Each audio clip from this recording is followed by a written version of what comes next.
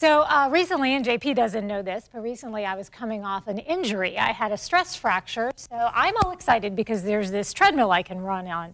But I didn't know that that would interest everybody watching until I found out that this is also really cool because you can take weight off of yourself and run so that you can actually get to a point where you can exercise. So that may or may not apply to you, but take a look at what I learned about the Alter G. What can you do when you want to exercise to improve your health? Nothing aggressive, just maybe a walk after dinner every night. But that extra weight you've gained has caused so much pain in your knees and other joints, you can't do it.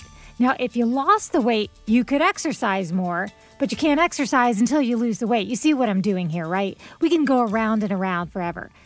That's where this glorious piece of technology comes in. It's the Alter G. It's a magical machine that literally lifts you up. Chris Kopp of Premier Physical Therapy explains it much better than I do. So it's a treadmill that takes body weight off, has a weight on a scale inside of it. It measures you, and then you wear a neoprene short that you zip into an air bladder, and it inflates and lifts you off the ground up to 80% of your body weight is taken off. So it's used for a variety of purposes. In my case, I'm recovering from an injury. I need to work my way back into walking and even running again. In the meantime, I don't want to lose all of the endurance that I've managed to acquire. Puff your chest. Stand very still. It's going to inflate 2 times. Okay?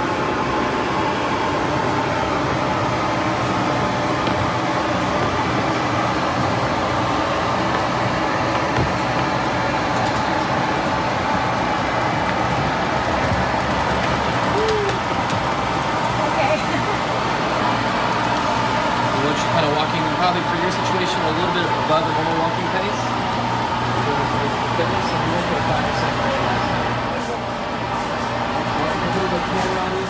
Some people who put on weight, it just slowly snowballs over time, and the heavier they get, the less active they become, and the more weight they put on, and then it just becomes too daunting a task to try to exercise and lose weight. Walking is painful and difficult. Their knees hurt, their ankles hurt, so they just start choosing not to do it. So this gives them a way to feel like, wow, I can actually walk again and start to really get my heart rate up and burn some calories and commit to an exercise program that actually feels a little bit better for them.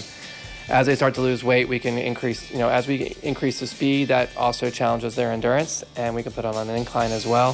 Start getting some calorie burn, and if they can be consistent with that, something that they enjoy and like that feels better, they're more likely to do that over time and then start to lose some weight in addition to other things they're doing from a lifestyle standpoint. So by taking body weight off, if they weigh 200 pounds, we can take 50% of the body weight, and they weigh now 100 pounds.